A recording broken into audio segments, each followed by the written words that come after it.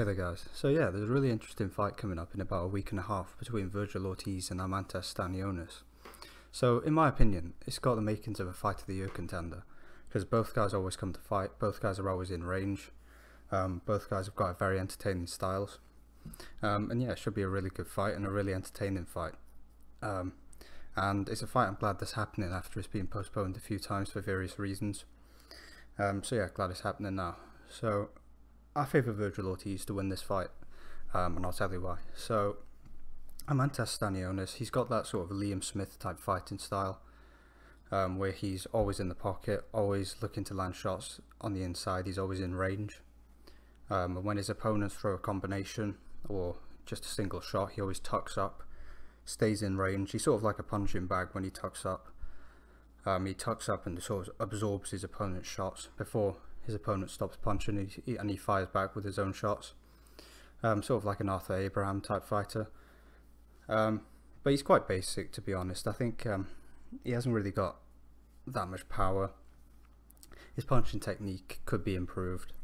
But yeah, he is tough and he's got good defense when he tucks up.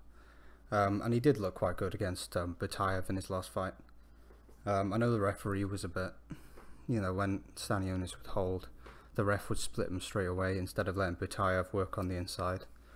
But still, I thought Stanionis won the fight quite clearly. I thought he outworked Butayev in the fight, and yeah, he showed good stamina to go a hard pace for 12 rounds. And I thought he won quite clearly, to be honest. So yeah, he's a good fighter, but he has got some improvements to make if he's going to be like a world level fighter.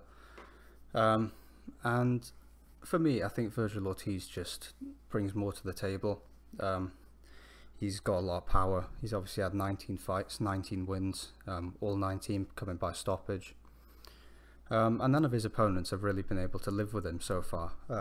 None of them have been able to cope with the power and the pressure that he puts on. I mean, look at his fights against Kavalauskas and Michael McKinson. And his other fights, like when he fought, the other guys, they just haven't been able to live with his pressure or his power. And yeah, I think he's a good fighter. He's got a good guard. He tucks up really well. He blocks his opponent's shots well. And yeah, he's a guy who's improving fight by fight, and he looks like he's going to be a really good fighter in the future. He's got a very stiff jab when he throws it. Obviously he throws a power jab pretty much every time, and he should vary that because it becomes predictable what he's going to do. But yeah, he's got a very stiff jab when he throws it. And yeah, I just think he brings more to the table than Stanionis. I think in a war, if they have a war, I think his power will tell. And I think he's got a better punching technique. He'll be able to shorten his punches well. He'll be able to land more frequently than Stanionis, I think. Stanionis is, when he throws hooks, he's quite wild with them. And he doesn't really hit that hard, to be honest. I just think Ortiz will probably land more punches than him.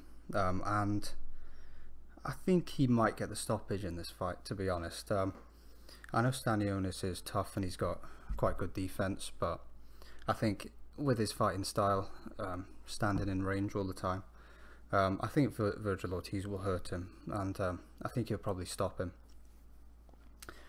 Yeah, and well, if the fight goes the distance, I mean, it's in Ortiz's home state, I believe, and it's on a golden boy card, so he will get the decision if it goes the distance. So yeah, I favour Vergil Ortiz to win this fight, and yeah, just a quick prediction for this fight. I think it's quite a straightforward prediction.